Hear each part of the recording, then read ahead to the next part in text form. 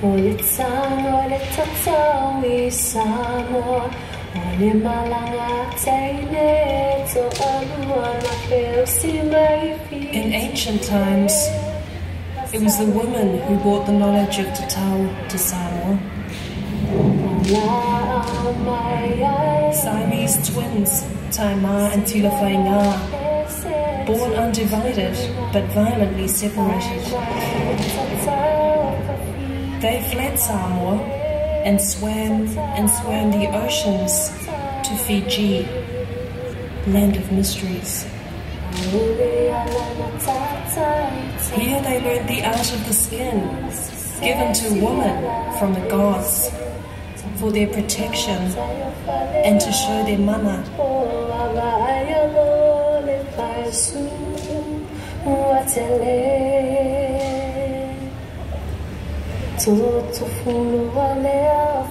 They swam back to Samoa with their new gifts of Tatau.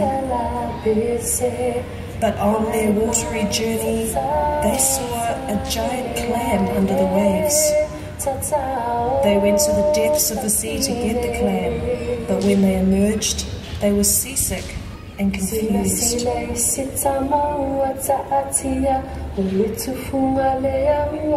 clam, it seems, had cast a spell on their story.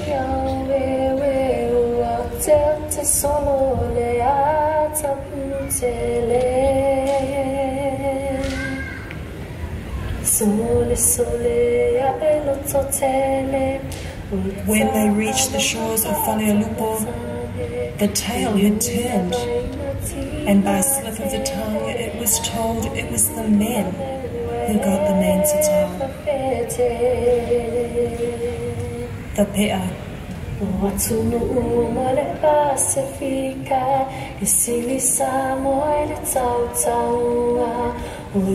Today in Samoa, this legacy continues, and gender is marked by the art of the skin. Tatau.